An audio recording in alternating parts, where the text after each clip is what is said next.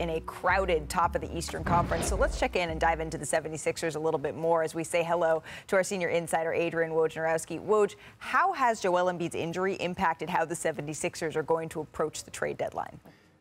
Malika, it hasn't changed the way Philly was approaching trade deadline in this way. They remain buyers in this marketplace. They've been engaged all over the league on multiple players. And I think certainly, Detroit is a place that the Sixers have talked with Alec Burks, Bojan Bogdanovic, but a number of other places and different kinds of players. They would like to get some size to kind of stave off this several-week period without Joel Embiid, some shooting, some ball handling.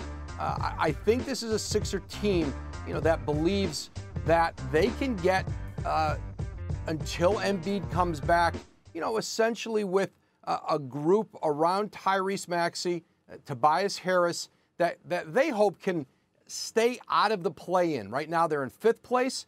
They're a few games up on Indiana for 6th place. They don't want to drop below there.